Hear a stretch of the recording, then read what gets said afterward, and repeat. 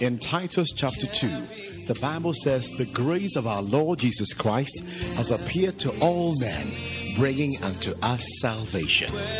Grace and Truth Table is the Bible teaching radio ministry of Reverend Wisdom Dafeamekpor of Grace Chapel International. Grace and Truth Table is committed to excellence in communicating biblical truth and its application. And now, Reverend Wisdom Dafeamekpor. Let's pray. Our Father, once again, we appreciate coming to your table. We thank you for your presence in this sanctuary. And we thank you for your word that you are about to send to us. We ask in Jesus' name, you give us listening ears, that we would truly hear the way the Lord Jesus Christ wants us to hear. That this morning, once again, life will be imparted unto us. In Jesus' mighty name I pray. Amen. You may be seated. Let this year be a prosperous year in your life. And as we have said in Grace Chapel, it's a year of overflow. And I wish for you that everything that God wants to give you will come overflowing. It will not come in small measure, but your cup will be full and your cup will overflow. This morning I'm preaching on the topic that I am in the promised land for my overflow. I am in God's promised land for my overflow. And today my text comes from Deuteronomy chapter 11, verses 10 to 14.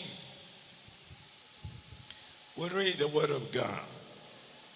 "For the land which you go to possess is not like the land of Egypt, from which you have come, where you sowed your seed and watered it by foot, as a vegetable garden. But the land which you cross over to possess is a land of hills and valleys, which drinks water from the rain of heaven. A land for which the Lord your God cares. And the eyes of the Lord your God are always on it, from the beginning of the year to the very end of the year. And it shall be that if you earnestly obey my commandments which I command you today, to love the Lord your God and serve him with all your heart and with all your soul, then I will give you the rain for your land in each season, the early rain and the latter rain, that you may gather in your grain, your new wine, and your oil." Amen. At this point in time, when God was taking his people, the people of Israel whom he delivered from Egypt, he was taking them to the promised land, the promised land called Canaan. Incidentally, Canaan was about 11 days journey from Egypt. But for various reasons, they couldn't enter the promised land. Even within 1 year, they couldn't make it. It took them over 40 years, or it took them 40 years before their descendants could enter the promised land. And so they passed through the place we call wilderness. They were in the wilderness. And they went round for 40 years. In order to keep their faith going, from time to time, anytime Moses was talking to them, Moses would speak in a vision language. Moses would speak and tell them where God is taking you to. This is the way the land is. Moses would always describe the promised land to them. For instance, all of you here, you know, the promised land was a land flowing with what? Milk and honey. And there were so many precious stones in the promised land. And when you know where God is taking you to, it's a land flowing with milk and honey. So if you're going through difficulties now, the vision of that land can still keep you going. So in Deuteronomy chapter 11, when they came to this place, Moses began to speak to them. God was speaking to them through Moses. And he described the promised land to them again and compared it with Egypt, where God had delivered them from. Hallelujah. So in verse 10 of my text today, Moses began to speak to them and said, for the land which you go to possess, it's not like the land of Egypt. Egypt was the place where God delivered them from. Egypt was a place of suffering. In Egypt, they became enslaved. They were slaves unto Pharaoh and unto the Egyptians. And the Egyptians used them to build the cities of Egypt, build the pyramids of Egypt, which today is fetching money to the Egyptians because they become tourist attraction. The Egyptians used them as slaves. They whipped them, they broke their back, they oppressed them, they made them work. But thank God, God delivered them. By his outstretched hands, by mighty miracles and wonders, God sent Moses to Pharaoh. And Moses' ministry was all defined in one phrase. He said, let my people go. And so he went and faced Pharaoh and declared the word of the Lord to Pharaoh and said, let my people go. The Lord said, let my people go. Pharaoh said, who is this, the Lord? And so the battle began. It took how many plagues? 10 plagues.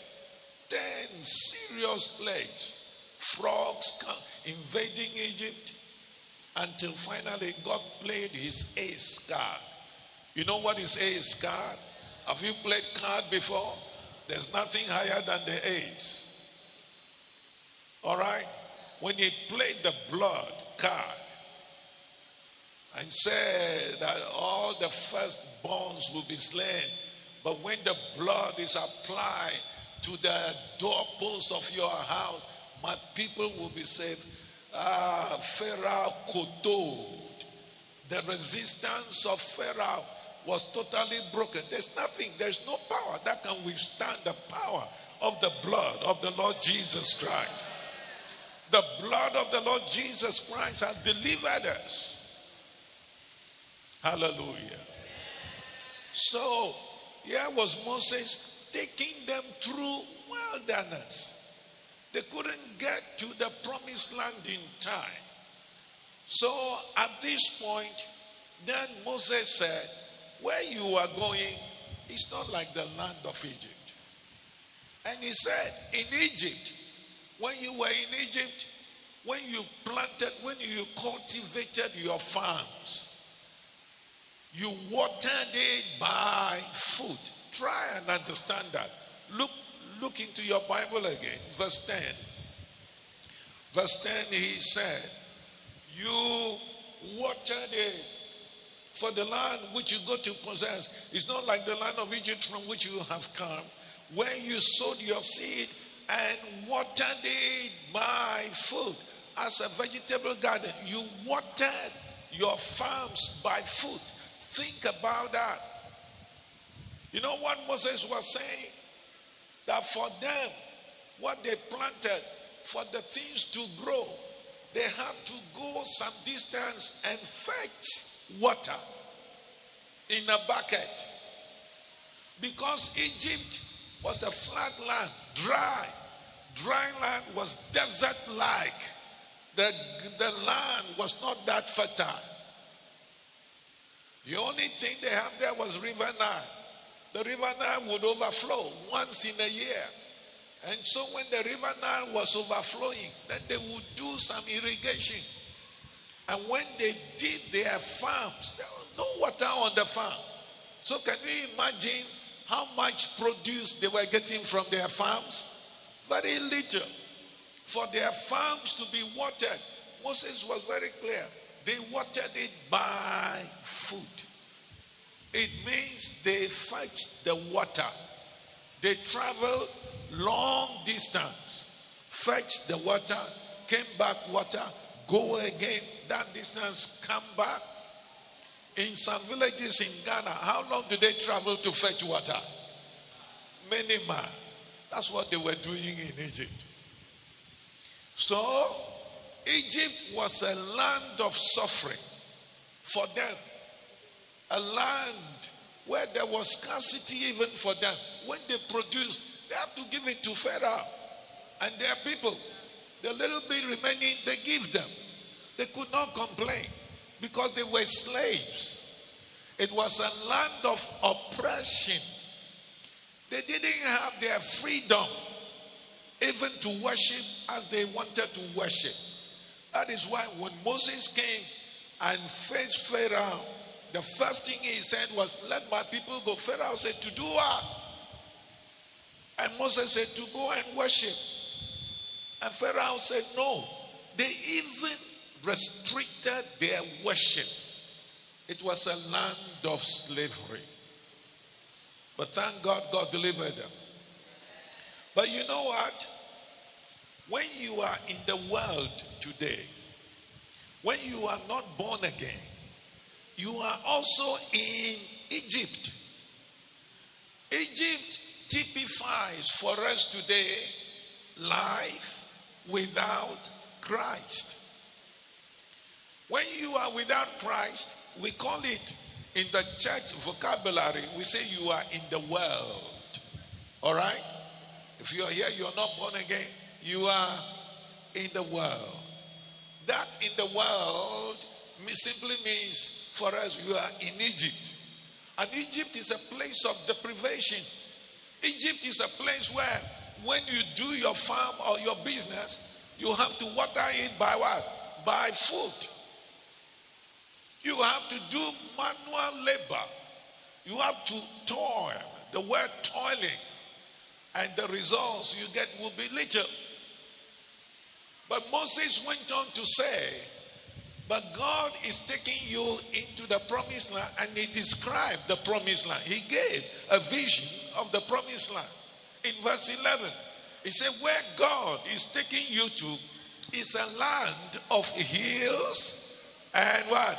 Valleys. And he said, it's a land which drinks water from the rain of heaven.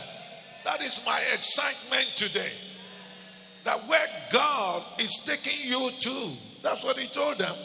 It's not like Egypt, which is a dry desert-like land, where your farm, you have to water it by foot. But the promised land is a land which drinks water from the rain of heaven. Child of God, I want to tell you, when you got born again, when you received Jesus and you got born again, God has put you into the promised land. When you are a Christian born again, you are already living in the promised land.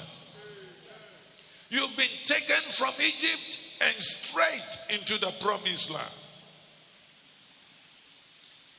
Say, Pastor, are you sure of that? Yes. For the Israelites, they had to pass through wilderness. For me, Colossians 1:12-13 says, he has translated me from the kingdom of darkness, and he has brought me. He has brought me straight away when I received Jesus Christ as my Lord and my Savior, and Jesus came into my heart. Hey, buddy, I got into the promised land immediately. In the twinkling of an eye, I am in the promised land. That's why the New Testament writing the epistles to the Christians, they always talk about those of you who are in him. When you in him, you have the redemption. In him, you have this. In him, you have that. Check the Bible, the New Testament. That in him, everything which is said that you have in him. When you check the Old Testament, it's the kind of things God promised the Israelites they will get in the promised land. So if your life is in Christ Jesus, you are in your promised land. You are not in the wilderness. Hallelujah. In Christ. I am in Christ. Ephesians 1:3. It says in Christ God has blessed us with how many? All the blessings of the promised land. In Christ. In him. In him, he said you have redemption by the blood of Jesus.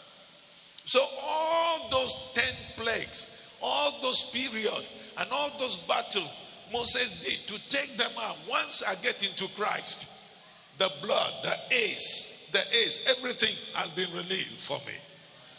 So in Christ, I've been delivered from Egypt. In Christ, I'm living in God's promised land. Hallelujah. The promised land, the land he promised them. But me in Christ now is a land of promises. There are so many promises for me in Christ. That's why in Romans chapter 8 verses 1 and 2, he said, therefore there is now no more any condemnation for them that are in Christ. For the law of life and spirit has set me free from the law of death and sin and Egypt. He has set me free. Once I'm in Christ and my life is in the spirit, I have been set free from Egypt, and I have been set free from everything that will produce death through sin in me. I am in the promised land. Hallelujah. And let's see then what God told the people of Israel through Moses concerning the promised land. What he told them. Praise God. He said, let me read again for you, verses 10 and 11. For the land which you go to possess is not like the land of Egypt from which you have come, where you sowed your seed and watered it by foot as a vegetable garden. But the land which you cross over to possess is a land of hills and valleys, which drinks water from the rain of heaven. A land for which the Lord your God cares. The eyes of the Lord your God are always on it.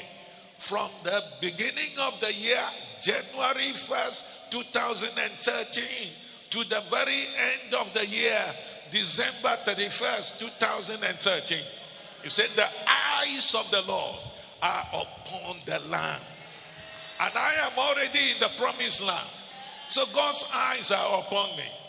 From the time we cross over to January, and his eyes are upon me till we will reach December 31st. Why? Because I'm in God's promised land. But the thing about the promised land, he said, the promised land brings water from the rain of heaven. So that when they entered Canaan, the promised land, they don't need to go and fetch water to water their farms again for the products to grow. God himself, he has brought them to the place where the land is now rain fed. God's blessings from heaven will fall upon the one who is in Christ, as in the promised land, so that that person will not toil as people toil in Egypt. There's a difference between the people living in the promised land and people living in Egypt. Just like light was in Goshen, but darkness was in Egypt. Are you hearing me? So, Moses told them, the sufferings you suffered in Egypt, even to let your things grow. He said, you won't suffer them in the promised land. The promised land, the increase and growth are by the blessing of God. And the blessing of God will fall like rain upon the land. So, as I am in the promised land, I am the one he is describing there, that the land itself drinks water from the rain of heaven. And he was speaking metaphorically. Have you seen land that will take a cup and go and drink water? But God said, hey.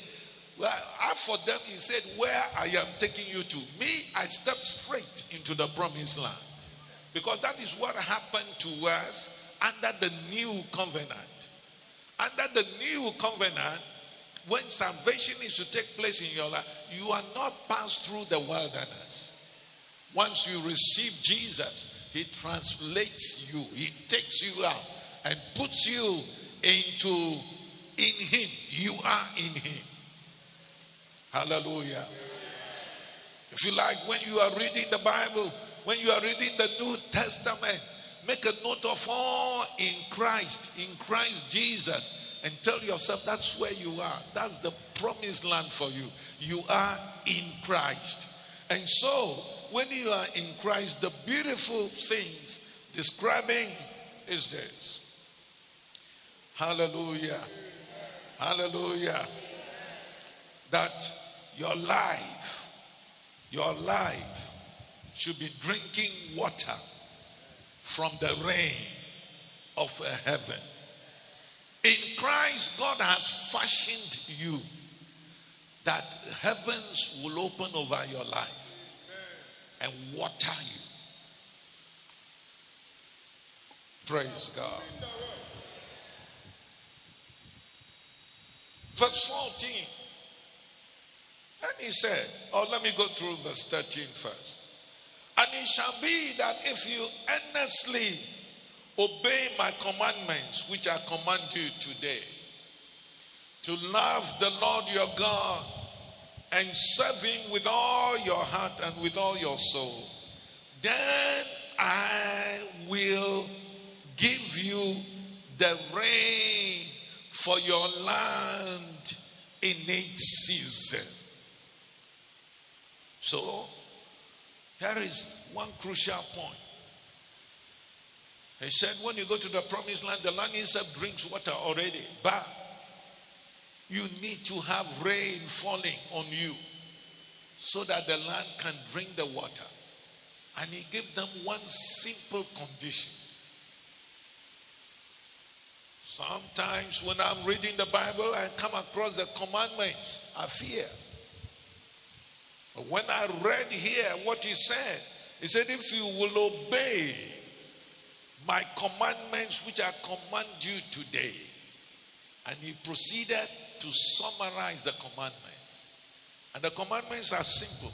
He said to love the Lord your God and serve him with what? All your heart and with all your soul. Then I will give you the rain for your land. When you enter the promised land and you love the Lord your God and you serve him with all your heart, he said the heavens will open over you and rain will fall upon your land. And he said the rain will fall upon your land in its season. There will not be a season where your life will be dried up and parched. There will not be a season where the heavens are shut over you. If you obey the commandment of the Lord, simply loving him and serving him. It tells me one thing. Even though he says the promised land will drink the water of the rain from heaven, it's not automatic that once you enter there, the rain will fall, because he has given a condition that you love him and you serve him. So this year, if you believe you are in the promised land, then simply fulfill this simple condition, that love the Lord your God with all your heart and serve him. Let me say that again. If you think you are in Christ and therefore you are in the promised land and you want what God is telling the people here to happen to you, all that you need to do is what? Simple. You love the Lord your God and you serve him with all your heart. You love him. You fall in love with God and you let him know that you love him. You don't let anything else take part of your heart. You let him be the number one in your heart. Hallelujah. But I like it when you said, then I will give you the rain in its season. Will it rain on us this year? Will it rain? Number one, are you in the promised land? Your life is in Christ. Number two, do you love him with all your heart? And do you intend to be wedded to this man? Leave all the men and be wedded. Praise God.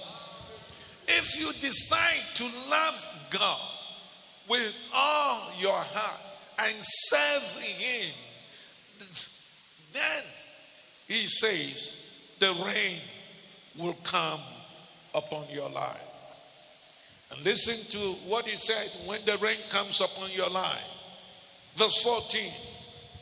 Then I will give you the rain for your land in its season, the early rain and the latter rain, that you may gather in your grain, your new wine, and your oil. Hallelujah. So God was telling them, when the rain falls in the promised land, he said, surely the result will be that you will be a harvester. You will harvest. You will gather in grain, new wine, and you will gather in oil. Not for your grace. Thank you for listening to the Grace and Truth Table with Reverend Wisdom Dafeamekpor of Grace Chapel International. We believe you've been blessed even as you've listened. For copies of this tape, contact Grace Chapel International at Kanishi First Light, opposite Accra Academy, or call us on 0243 716 804. And remember to always walk in His amazing grace.